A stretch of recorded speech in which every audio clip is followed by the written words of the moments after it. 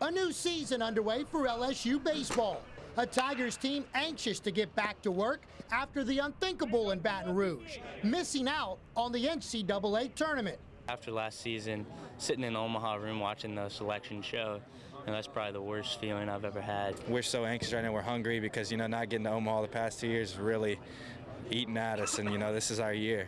Austin Nola and Tyler Hanover returning to anchor at all-senior left side of the infield. We definitely have a solid shortstop. The third baseman definitely needs a little work over there, but we both, take so much pride in our defense and being leaders as this team. We just try to go out there and work as hard as we can every day. The big change in returning position players will be Jacoby Jones, moving from second base to fill the gap Mikey Matuk left in center field.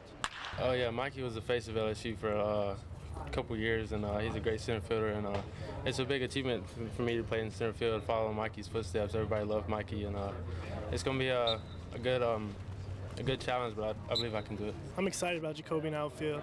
To me, he looks just like Mikey, his athleticism and everything. He's been getting good jumps on balls in practice, and it feels good to have a guy out there like Jacoby on the mound. Paul Maneri, back for year 6 at LSU, calls his position players a hard-nosed, gritty bunch, line drive hitters with gap-to-gap power. But we're going to have a bunch of doubles, a bunch of RBIs. Our team doesn't strike out that often. A lot of guys, we're going to have, we're not going to have that Mikey in the 3 spot. We're going to have 1 through 9 guys to make up for him and more. On the mound, last year's 3 freshman weekend rotation returns intact, with freshman All-American Kurt McCune back to lead the way. Obviously, we all want that Friday spot. And I think the fact that we're all fighting for that spot is going to help us out because, just competing against each other, always trying to get better. We're always pushing each other, and I think it's great when, pitching staff has that, that cocky confidence to them, and everybody's trying to be the best. The Achilles heel of LSU baseball last season, the bullpen. Not my words, that's a direct quote from Coach Paul Maneri, who saw his Tigers lose 7 times in SEC play by 1 run, and some more painful than the others. Last year we blew 3 ninth-inning leads in SEC play.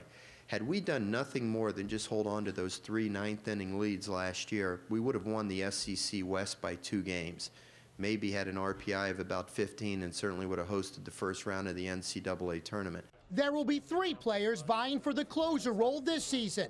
Nick Rumbelow, who throws 90 to 93 and developed a breaking ball. Austin's little brother, Aaron Nola, who has been called a strike-throwing machine, and junior college transfer, Nick Goody. I signed here to, contribute somehow, and it was to be a closer, so that's kind of what I'm trying to win. And so it goes, getting ready for the February 17th season opener at home against Air Force. And then the brutal run in the SEC. Ridiculous, that's why it's the best conference there is. Why we love playing in. I love facing competition like this every day. Our whole team's full of competitors, and we enjoy it. We love seeing teams in front of us because it gives us something to look forward to and something to shoot for. In Baton Rouge, Eric Ritchie for CST Tonight.